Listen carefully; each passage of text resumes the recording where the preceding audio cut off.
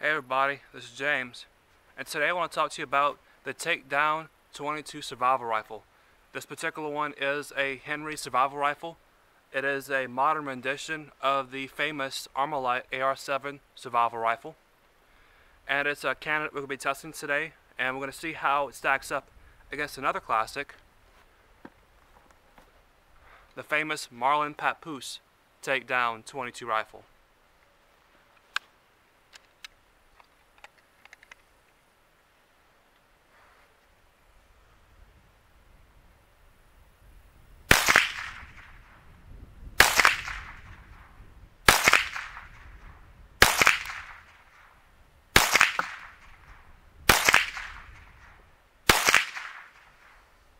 Cool. That's still clanging out at 35 yards. It's looking pretty beat up now. Let's take a closer look at these guns. Henry survival rifle was made by a number of manufacturers before Henry, but it originated in the mind of Eugene Stoner back in the 1950s, the original designer of the AR-15. This rifle was originally called the AR-7, and has been a pretty popular choice of backpackers. You can see the safety and the telescoping charging handle at work. And there's the magazine release right there. What's very interesting about this rifle is that despite a mostly polymer design as well as an aluminum receiver, the gun actually stows in the buttstock, and it's claimed that the buttstock will actually float. While Henry doesn't guarantee this, we're going to be putting that to the test. You can see the barrel comes out. It's a 16-inch barrel. You get 2 magazines, and there's your receiver.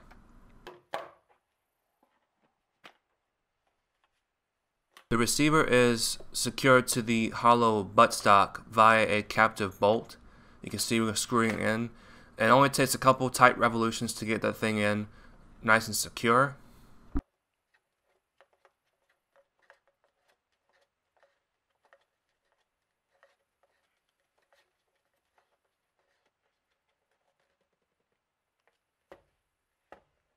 You'll notice the telescoping charging handle, which folds into the bolt so that the receiver can be put into the buttstock. But you can see here there's a little key that allows the barrel to be put on. It can only be put on correctly one way, and the barrel nut is just tightened right over the threads, and you just tighten that finger tight and you'll be good to go.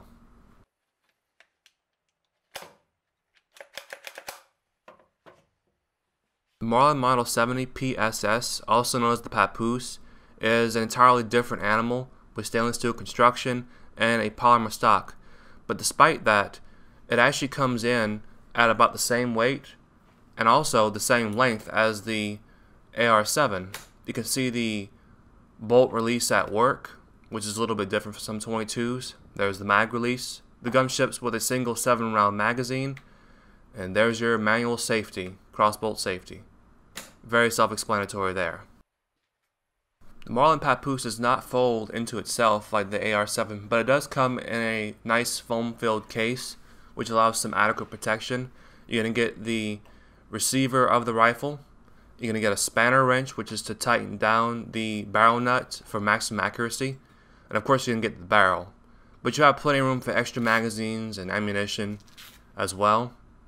Here we're going to be assembling it. It's a little bit less complicated than the AR-7. I like to pull that bolt back and just slide on the barrel.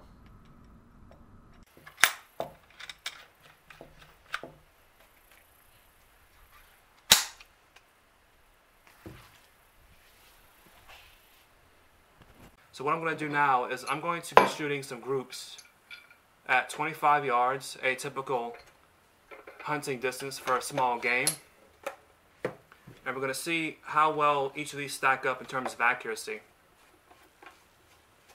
We're using our conventional iron sights today because, in particular with the AR-7, you can actually mount a scope on this, but you will not be able to get the action into the buttstock in order to have that. So if you mount a scope on this, you can't really disassemble it any further and put it away. Whereas this guy, you can actually put it back in its case. It does have a scope rail where you can mount a scope and then take off your barrel and just put it in the case. So that is one advantage to the Marlin design. But disadvantage, of course, is that it comes with a little spanner wrench tool that is required for tightening down the barrel to get maximum accuracy. Now, did I have any problems with that? No, in fact, I've never actually used a spanner wrench to tighten down the barrel nut. I've actually just snug fit it, just tighten it down real tight, and it's not really going to move on me. But like I said, we have some CCI mini mags, and we're going to see how much accuracy we can get at 25 yards, and then after that we'll move it a little bit further.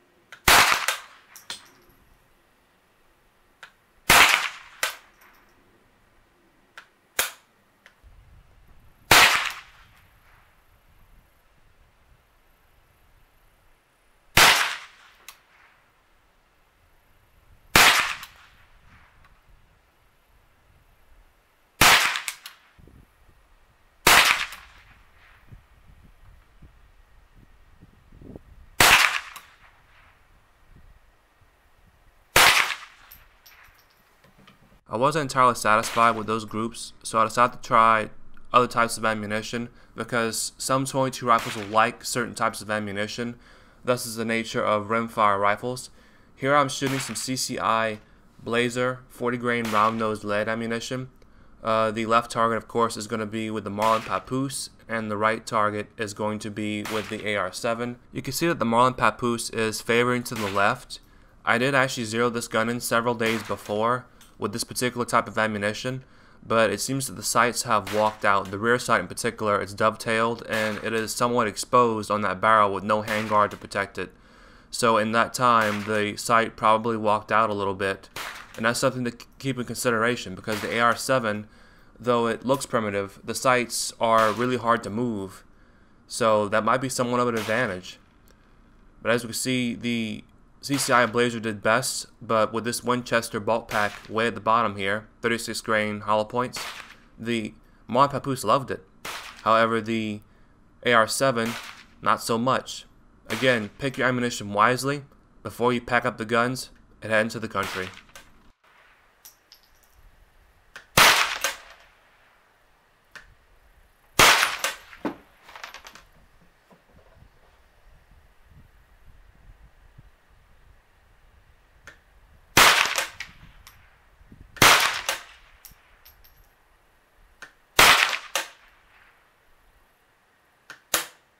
So we've seen that the Marlin Papoose and the AR-7 are stacking up pretty well against each other.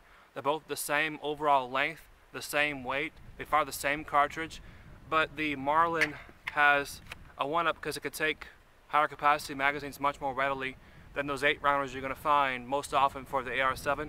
I have a 10-round magazine in this one, but I also want to test the accuracy. Now we've seen the 25-yard accuracy is basically neck and neck, even though the Marlin has a thick stainless steel barrel and the AR-7 has a steel sleeve inside of a polymer shroud.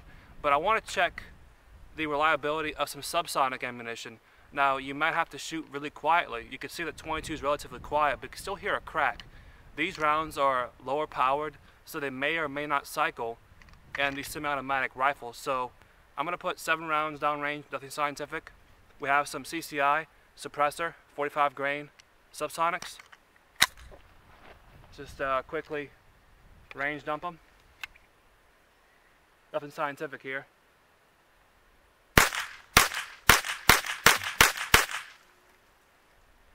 Not too bad. The Marlin Model 60 did the same thing, ran those just fine. Next, the AR-7.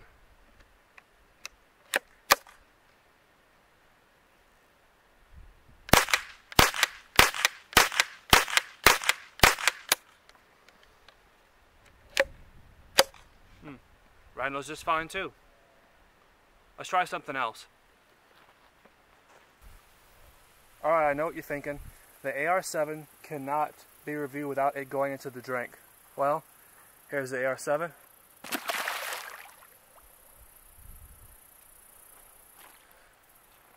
Yeah, it's floating alright.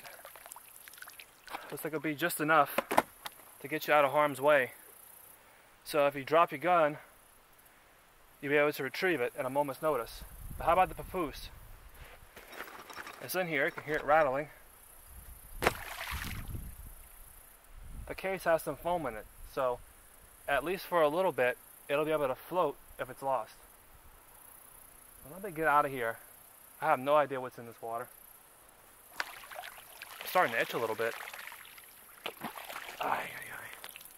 To determine who wins this contest, we really need to have a little bit of a discussion as to what survival is with a rifle. The .22 rifle is not ideal. The cartridge is low powered, and without a scope, we're talking an accurate shot out to about 50 or 60 yards, maybe 100 if you're lucky, but really you would need optic at that distance. A .22 rifle is good for small game getting. You might even get a deer with one with good shot placement in a survival situation. Now, this might be a game getter, this might be an emergency rifle. It depends on your scenario. You might be a boater who gets stuck on a shoal. You might be a backpacker who's out in the bush and you might wander away for a while. And you might just be someone on a car ride in the middle of nowhere and you get stranded. You just never know the scenario. And both of these rifles acquit themselves very well because of their lightweight, portability, and affordability. But what about the rifles themselves? I went into this little contest favoring the Marlin Papoose for its stainless steel design and overall solid construction. The gun is very corrosion resistant thanks to that stainless steel construction, and you can attach a scope to the rifle while still having it in its case, and you get a pair of good sling studs in case you want to carry the gun around. But the AR-7 is deceptively well thought out, of course. You can store the gun in the buttstock, not to mention the fact that because you have a lot of polymer coating and aluminum in the construction, we're talking about a gun that is also very corrosion resistant when it comes to neglect. But the Marlin does have some definite advantages. Its solid construction is one thing, but you get a pair of nice sling swivels to carry the gun around if you want to. You can also get higher capacity magazines for the rifle pretty easily. And not to mention you can put a scope on the gun and have it in the case. But with that said, the AR-7's construction is a little more compact. The sights are not as easy to knock off of alignment as the Papoose. And I also have to mention that the trigger and the sights are a little bit cleaner on the AR-7, which allow me to shoot it a little bit more. However, both guns have their merits. I highly recommend both. And is there a better one? Well, you be the judge on what you've seen today. But I know I'm keeping both. Thank you for watching.